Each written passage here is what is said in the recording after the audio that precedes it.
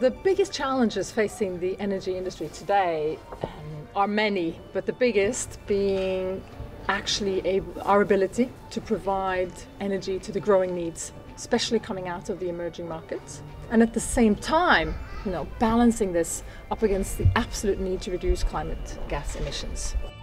To meet that challenge, we need to overcome three big sub-challenges. One is generating the talent and the skills to innovate new ways of producing, distributing, transmitting energy.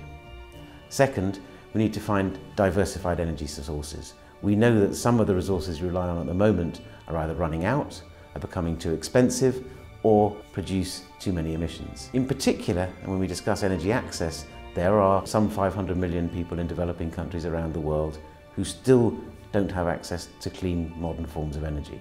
So the three categories of the Energy Realities competition address these three challenges: skills for innovation in energy, diversifying our energy mix, and providing energy access to those who don't have it at the moment. The Energy Reality competition matters a lot to Statoil because we are innovation. Our 40 years of legacy is about innovating. The oil and gas has been outside of Norway for millions of years. It's when we apply our innovative ideas, our collaborative bringing together competencies, that's when we can actually create fantastic values and solutions. And that's what we need for the future as well. I certainly hope this competition will deliver new ideas, new relationships and partnerships for solutions for the future.